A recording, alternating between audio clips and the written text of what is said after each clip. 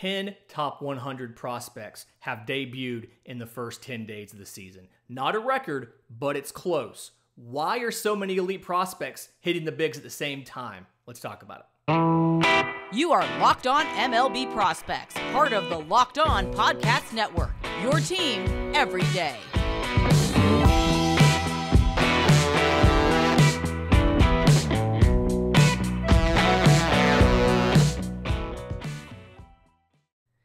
Yes, welcome on into Locked On MLB Prospects, your home for all things minor league baseball. I'm your host, Lindsey Crosby, baseball writer for Sports Illustrated. Thank you for making this your first listen every single day. And today's episode is brought to you by BetOnline. BetOnline has you covered this season with more props, odds, and lines than ever before. BetOnline, where the game starts. Talking about BetOnline, if you followed along when we did the the Rookie of the Year odds, you saw a lot of guys in there for Rookie of the Year. 10 players in the top 100 have debuted this year. It's not a record. 1995 had 12 guys, but 10 top 100, including 4 of the top 10 overall prospects in baseball in Bobby Witt Jr., Julio Rodriguez, Spencer Torkelson, and C.J. Abrams. You would have had more if not for injury. Riley Green, also in that top 10, would have debuted, as well as Andry Lara, the catcher for the Orioles, had it not been for that triceps injury. So you would have had 12, including 6 of the top 100, if not for injury. So there's a couple reasons why you can look at why did this happen. Because that trend had been going down. Like if you go back to the mid to late 90s to now, like 60% less top prospects made opening day rosters every year. And so some of these changes are because of things MLB has deliberately changed. Some of these are just kind of coincidental. So the things that MLB changed in the new collective bargaining agreement as part of the service time manipulation negotiations, they come up with the Prospect Promotion Initiative. And that is something where they're trying to incentivize teams to have guys on the roster on opening day versus sending them to AAA to hold down their service time, to not give them a year of service time, and maybe even avoid the Super 2 deadline. That's the Pittsburgh Pirates music I'm hearing right here. So under the Prospect Promotion Initiative, one of the things that they did is you can get potential draft pick compensation for your rookies. So here are the rules to get a compensatory draft pick after the first round. 1, the guy has to be rookie eligible and has to be on a top 100, on 2 of the top 100 prospect rankings. They will take Baseball America's rankings. They will take MLB.com's rankings, that's MLB Pipeline, or ESPN.com. You have to be on 2 of those 3 sites as a top 100 prospect to be in this pool. The second thing you have to do is you have to accrue 1 year of service time as a rookie. Now, that's typically around 172 days. It'll be a little bit different this year because the season started late, but you can do it without making the opening day roster. You just have to be on for almost the entire other time. The easiest way to do that, obviously, is bring them up on opening day so that they can play all season. There is a quirk in here. The way that they do the top 2 vote getters for Rookie of the Year, those 2 guys, regardless of when they came up, the number 1 and number 2 vote getters for Rookie of the Year will also get a year of service time. So it is possible to call a guy up at mid-season, and if he just has the best imaginable season anybody could have, he could end up getting a year of service time if he comes in first or second in Rookie of the Year voting. But for the most part, you have to bring him up by opening day or within about 10 or 12 days to make sure they're up and long enough to get that year of service time. And then number 3, the third criteria, is they have to win Rookie of the Year or finish top 3 in MVP or Cy Young Award voting. And this is not just as a rookie. It can be any season before they're eligible for arbitration. They can do the MVP or Cy Young. So you can get up to 3 picks per player. You get 1 pick per year, but you can get up to 3 per player. So hypothetical, Seattle calls up Matt Brash. Let's say Matt Brash wins Rookie of the Year. There's pick number 1. Let's say next year, Matt Brash wins the Cy Young. There's pick number 2. Let's say in his 3rd and final year before he goes to arbitration, he somehow pitches well enough to be the MVP. It's been a while since we've had a pitcher be MVP, but let's say it happens. Seattle can get a third draft pick for calling up Matt Brash. So the idea here is you are incentivized now. If you have an elite prospect, you're incentivized to bring them up early. Because if they spend the full season, accrue the full year of service time, and then win Rookie of the Year, you get a draft pick. So you're incentivized there. Or you can be the Pirates. You can leave O'Neal Cruz in AAA because he needs to work on his defense, not play him in the outfield, and then call him up in 2 weeks and let him win Rookie of the Year anyway in the National League because it looks like there's kind of a deficit of guys in the National League as compared to the American. So that's thing number one. And then thing number two that they did is they expanded the postseason. So postseason, MLB expanded this now from 10 teams to 12. And then the wild card matchup is not like is a best of three, the first round of wild cards. Best of three and not a one and done. So increasing the field by 20%, giving every team at least 2 games versus 1 might be encouraging teams to go after every win because you may not realize this. A victory in April means exactly the same as a victory in September. There is no difference in your record between losing this game in April and losing this game in September. Those games all count the same. We tend to put outsized importance on games towards the end of the season because we're thinking about playoff positioning, we're thinking about the pennant chase, the magic number, and all of that. But if you call up a guy now and he helps you win a game in April, that still counts. And even if he doesn't necessarily help you win a game directly, the experience that they gain may help you win a game in August or September.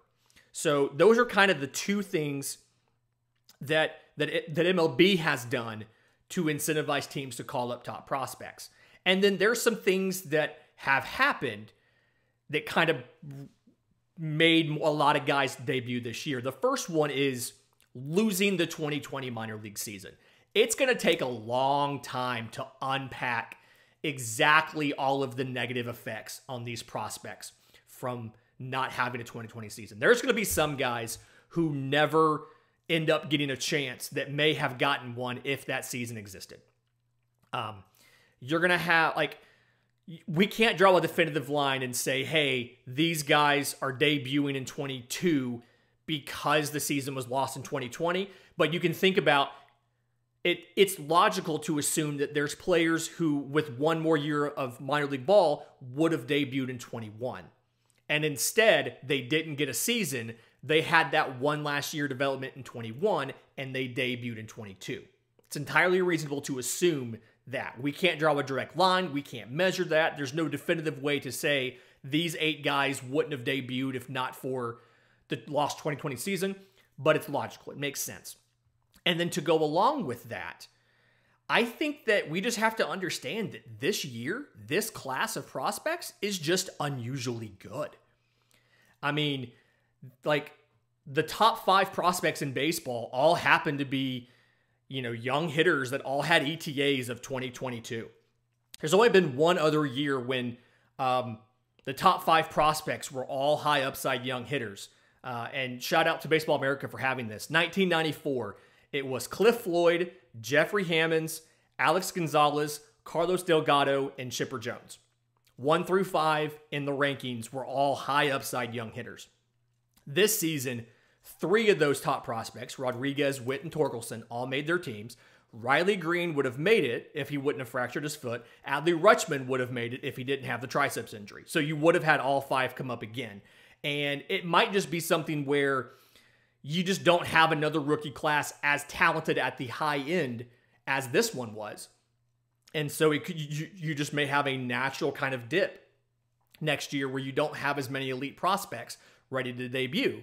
How much of that is because of the lost season? How much of that is because how good this class is? We don't really know, but it's just one of those things where there is definitely an obvious parallel. We just don't have a way to prove it. But I think this year is a little bit of an outlier. I do think a lot of those a lot of those factors I talked about in that second half, I do think a lot of those played into this. I don't think you'll see as many debuts next year.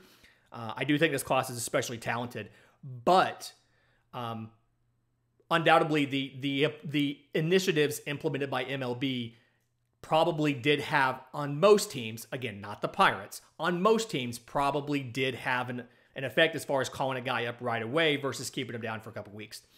I gave credit to the Royals for Bobby Witt Jr., but MJ Melendez and Nick Prado are still at AAA Omaha right now. I actually believe one of them is playing the outfield instead of catcher. So, like, they're getting them more experience, but those are two guys that could have made the opening day roster as well. And I think once you realize Carlos Santana's done, Prado may make the roster, get to play first base for the rest of the season.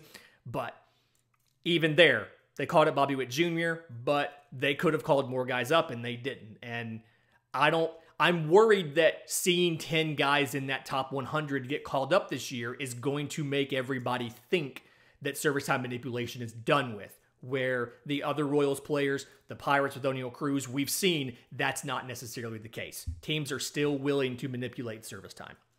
And in just a minute, I've got a great question about some of the better starts in the minor leagues in week 1. But first, today's episode is brought to you by our friends at BetOnline. BetOnline.net is your number one source for all your betting stats and sports info. So keep track of all the latest sports developments, league reviews, including the NBA playoffs, the start of, obviously, our MLB season, and all of that. BetOnline's your continued source for all your sports wagering information. Live betting, playoffs, esports, casino games, and more. So head to the website today or use your mobile device to learn more about the trends in action because BetOnline is where the game starts. Thank you for making Locked On MLB Prospects your first listen. For your next listen, check out the Locked On Now podcast. I love this. So, as somebody who covers 120 minor league teams, I don't have time to watch every single MLB game. Locked On Now is a recap of MLB games with analysis from our local experts. It takes fans through the season like no other network can do. It's free and available wherever you get your podcasts. You can check it out every morning and get a recap of all of the games from yesterday. So, love the Locked On Now podcast. But the reason I haven't been able to watch those MLB games is because I've been watching MILB.TV. I've been watching a lot of these young pitching prospects make their debuts over the last week. And there's a couple really impressive starts I want to tell you about. So the first one is for High A Lake County. It's a Guardians prospect, Gavin Williams. So he's a top 10 prospect. I think he's number 9 right now for the Indians, for the Guardians, force a habit. But one of the more impressive starts, fastball, sitting around 95, 96. He touches 98 on it. He can throw it to both sides of the plate. He had a slider. He had a curveball. Both of them flashed like plus pitches, good velocity on each one. They were playing the Lansing Lugnuts, and they were not ready for this. Struck out 6 guys, no hits, 2 walks in 4 innings. The TrackMan numbers, which came over thanks to Baseball America, showed really good vertical break, better than average. A lot of arm side run on the fastball. You love to see it. The curveball, upper 70s, graded out as plus. The depth on it was plus. A really impressive thing. And if you look at a lot of what was said about him, is the conversation was his arm strength and his size, but he needed better control. And being able to watch that fastball land on both sides of the plate and throw both the slider and the curve for strikes, I feel good about Gavin Williams going up the board from 10 to, by midseason, looking at somewhere like the number 7 or 6 prospect in the system. Just, for debuting at Low-A, looked really good. I don't think he's going to be at Low-A for long. He's one of those guys, and again, we know this. I'm sorry, High A. We know this. I'm a fan of aggressive promotions. I see him going from High A to Double A within probably 3 or 4 more starts and getting that challenge of of Double A. Another young guy who did well, this one a Dodgers prospect, Maddux Bruns. So number 11 prospect, 12-11 around there for the Dodgers. First rounder last year. And a guy that, high school out of Mobile, Alabama, looked really good with the fastball. Sitting 94, 96, could run it up to 97. It had a lot of like late kind of heavy life to it.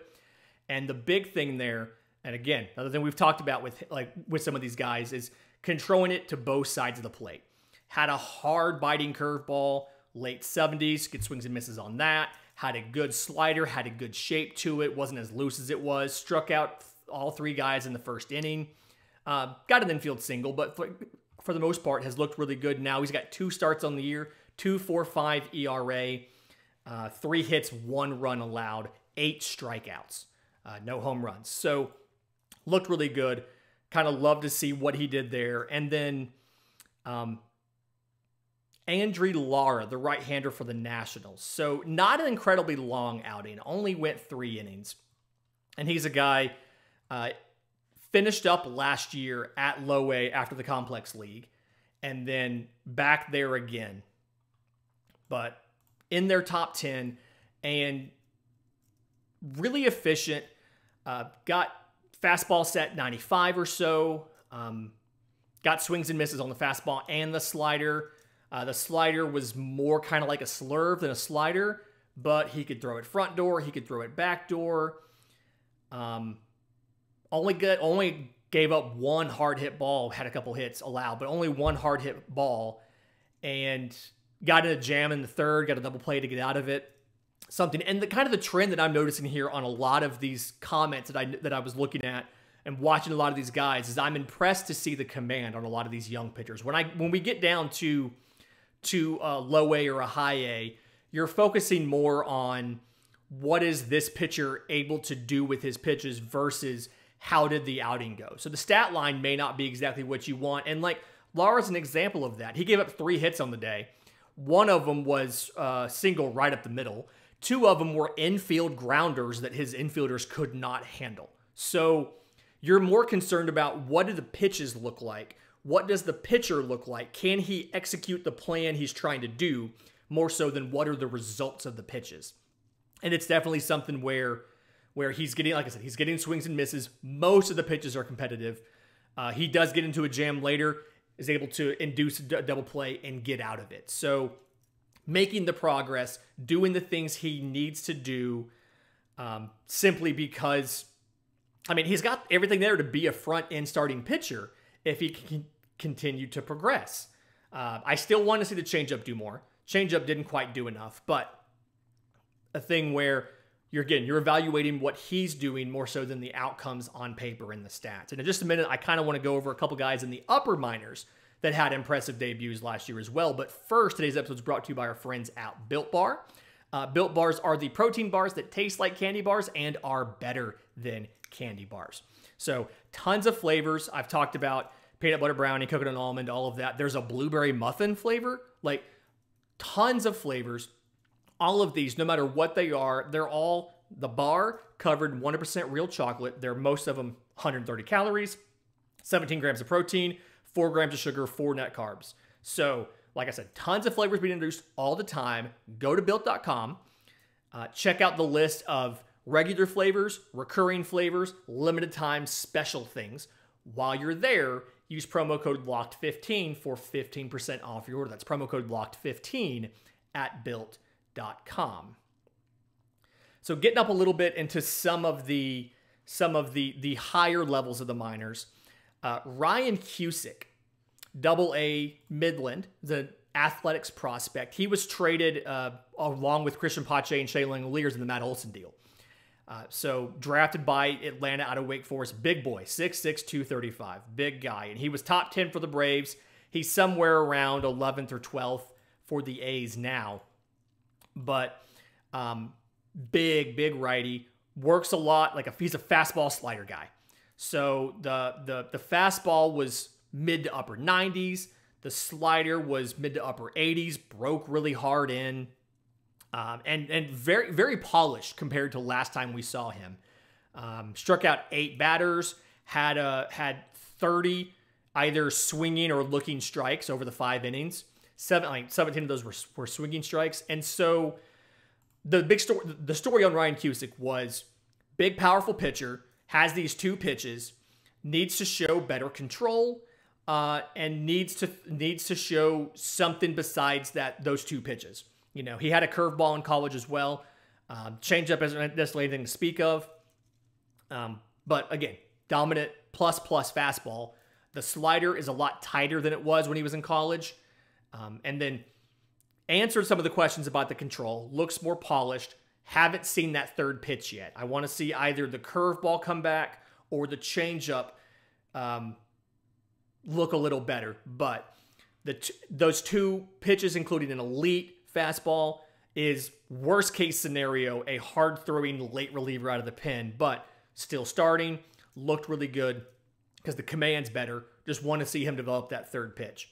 And then one of the better pitching prospects in baseball, George Kirby, the Mariners righty. Double-A Arkansas, we talked about him last Friday. That Double-A rotation is nasty. I've spent quite a few idle, spare hours watching these pitches, these pitchers from Arkansas. He is now 1-0, 1.86 ERA in 2 games, and still a top 3 prospect for this team. And the whole thing here was, one, could he stay healthy? And then, other than that, could he control the changeup better? Could he, it played down because his control wasn't that great. So you go in there, changeup looked better, slider looked better. His fastball was still high 90s, plus, that was there. But his secondary pitches are a lot more developed. You can tell he feels a lot better about the changeup. He has better confidence in it. He has better command of it. I think it did especially well against a lefty, getting arm side strike. So kind of, I'm not going to say backdooring a changeup, but being able to throw it to a lefty, have it run off the plate, and get them to swing and miss on it. Did really good at that. Most of the time when somebody did make contact, it was on the ground. He ended up getting 18 swinging strikes, threw all 4 pitches really well. Very, very good 5 innings. This is something where, if this continues, I think he's going to be following Matt Brash to the major league level sooner rather than later. Another guy that could debut this year. Thought he looked really good. The 3rd guy is Bobby Miller, the Dodgers right-hander. So he was at Double-A Tulsa and came out sitting 99 to 100. Attacked hitters. I mean, just 4 innings, 51 pitches. Just fastballs, sliders. He was spotting the slider really well. It was mid to upper 80s, 85 to 87. And, one of the top prospects in this Dodgers system. The big question here for him was longevity. How far can he go? We saw way too many times when you'd have him in there for, I think last year he finished 5 innings 1 time. It's just something where he had to prove he had the stamina and then the durability. He had an oblique strain last year, was limited pitch count wise, and then depth, how far could he go? So, being very efficient, having 51 pitches through 4 was great. The changeups look good. He got a total of 22 swinging or looking strikes. So if he could do that, but he could do this into the 6th or 7th inning, I mean, he's a guy the Dodgers could call up this year. I expect him to spend a while at Double-A Tulsa, get moved to Triple-A if he's not going to the big league level. Just an absolutely dominant performance from Bobby Miller. And, just that's what the Dodgers need. It's just another elite level player. I know we were all thinking it. The Dodgers didn't have enough talent at the big league level. They need another elite level player. So stay tuned this week. Great week coming up. We've got College Ball Tuesday tomorrow. We're bringing in a draft expert. We're talking about some of the college hitters in this class. How excited we are that these college hitters, some like the guys who have broken out and who are going to, since there's a lack of pitching depth, you're really going to be drawing hitters from the college ranks early in this draft. Who is going to be up there in the top of that list and who are going to be guys that are drafted high. And then Wednesday, great conversation coming with Sully of Locked on MLB.